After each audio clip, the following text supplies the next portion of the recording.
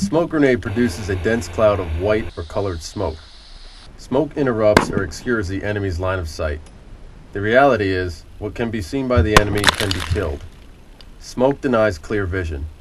This video focuses on two white obscuration smoke grenades available to soldiers, the newly fielded M106 and the M83. The M106 hand grenade is a bursting type hand grenade with short duration of less than 35 seconds. It is used for screening and concealment. It is also used by the individual soldier or small unit tactical teams. Its characteristics and components are single circular pull ring seated in the confidence clip, the double-tooth safety spoon, the light green colored can, and the brown band 3/4 of the way down, indicating it is a low order explosive. The M83 smoke hand grenade is a burning type hand grenade used in longer duration of 70 to 90 seconds. It is used for screening and concealment of the small tactical unit. Its characteristics and components are the bevel white top, indicating what color smoke, the overlapping pull ring, the smooth safety spoon, the forest green can with light green band and markings. Depending on mission and tactics, these two white smoke hand grenades can be used independently or together. When used in tandem, they produce a longer duration smoke screen up to 110 seconds. In any case, it is critical to recognize how these two grenades differ. A distracted or rushed soldier can mistakenly assume that M106 and the M83 function alike, resulting in accidents and bodily harm.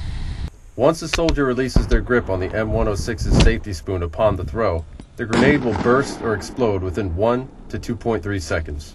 The M83 does not immediately explode, but releases a steady burn of obscuring smoke within the same 1 to 2.3 seconds after release of the safety spoon. The M106 has distinctive markings. In addition to the brown band circling near its bottom, the grenade also displays the words, "Explodes immediately, do not cook off." The M83 has no such wording. The M106 has a single circular pull ring seated in the confidence clip. The M83 has an overlapping pull ring with no confidence clip. The M106's safety spoon has a unique double-tooth design featuring two indentations for a firmer hand grip.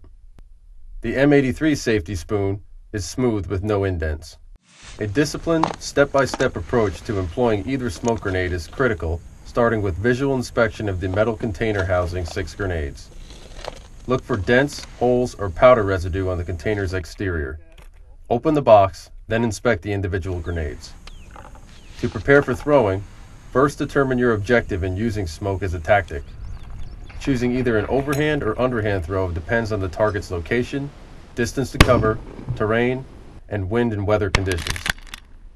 If coming under fire from an enemy at a higher elevation, an overhand arc throw may best block their line of sight. If windy conditions exist, an underhand roll may be the choice to avoid unintended dispersion of the smoke. Deploying either grenade utilizes similar steps. To illustrate, we deploy the M106. The proper right-handed grip for the M106, the spoon is center mass of the right thumb between the two knuckles. To remove the pull ring from the confidence clip, palm up, index finger into the pull ring, twisting down, pulling, striking a pose, ready to throw the hand grenade. The proper left-handed grip for the M106, the hand grenade is upside down, fused facing towards the ground. The spoon is center mass of the left thumb between the two knuckles. To remove the pull ring from the confidence clip, palm down, finger into the pull ring, twisting up, pull, striking a pose. Accident-free training with white obscuring smoke grenades can be achieved when leaders and soldiers simply remember basic fundamentals. Always refer to TC 3-23.30 Grenades and Pyrotechnic Signals before conducting training. The fundamentals include grenade inspection, grenade identification, proper right or left-hand grip, disengaging of the confidence clip, pull ring extraction, target identification, body-to-target physical alignment, distance and accuracy, and throwing technique. Importantly, soldiers must wear personal protective equipment with or without plates, ballistic helmet, eye protection, single hearing protection, and gloves during all phases of grenade training.